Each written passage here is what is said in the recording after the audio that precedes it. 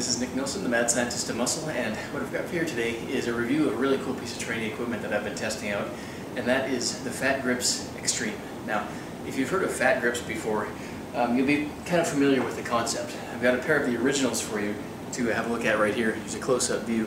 Now, basically what these are is a way to do fat bar training.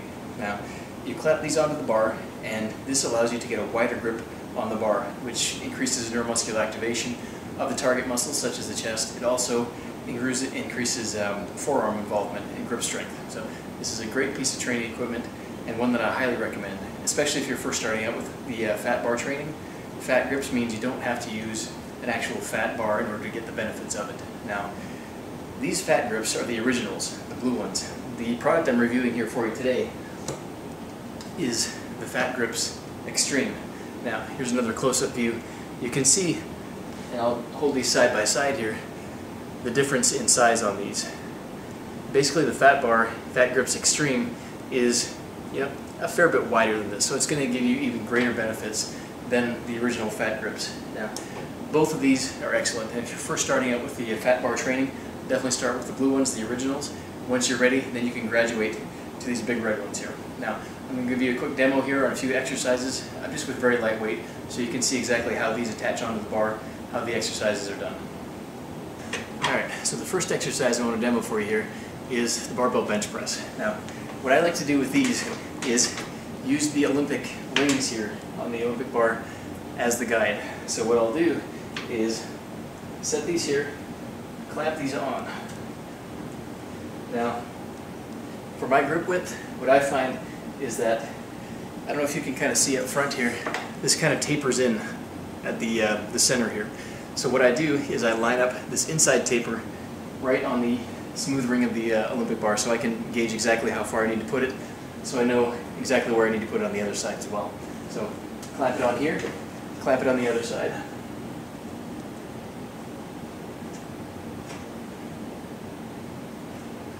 So once you kind of gauge your distance, then you'll know exactly where you need to put it, because the feel is going to be a bit different than on the regular flat bench, simply because you have a much wider grip. So definitely play with it a little bit with just the bar, and then give it a try.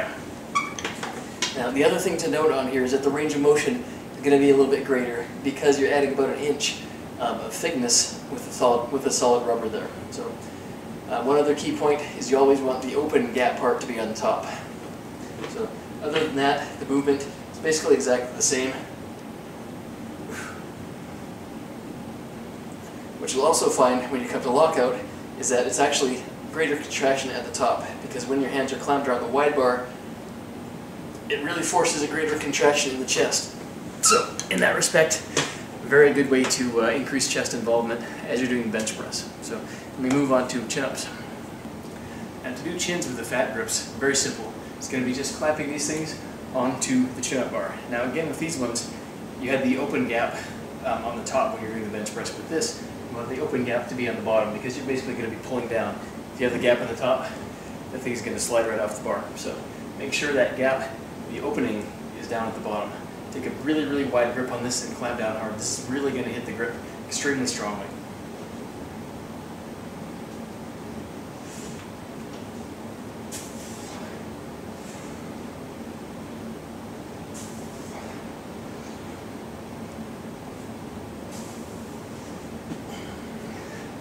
So one thing you'll notice as you're doing these, you're really going to have to really clamp hard with your thumbs. You're really going to feel that right up the inside of the forearm. So your forearms are going to fail before everything else, just so you know. But as you keep on doing these and keep focusing on that, you can actually do these as a drop set, where you can do Fat Gripz chins, as many as you can do until your grip gives out on the Fat Gripz. Slide these out of the way, and then you continue without the Fat Gripz. So you're basically pushing your forearms as far as they can, and then you're jumping in and pushing your back and your biceps as hard as you can too. Right. Now, the Fat Gripz aren't just for barbell and body weight training. You can also attach these onto dumbbells, doing curls, presses, essentially any kind of dumbbell exercise. And one of the best benefits of this is that wide open fat grip hand position. I find that really increases the neuromuscular activation, especially in the biceps, the shoulders, the chest. It's really powerful stuff. Now, here's a quick demo using the dumbbells. As you you can see, this snaps right onto the dumbbell very easily.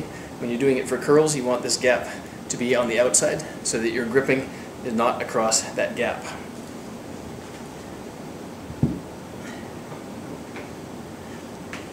Now you're really going to have to clamp down hard. It's basically like curling a piece of thick firewood. And the movement, exactly the same, gripping extremely hard as you're doing the curl. So as you're curling, really clamp down on your grip and you really feel a strong contraction at the top.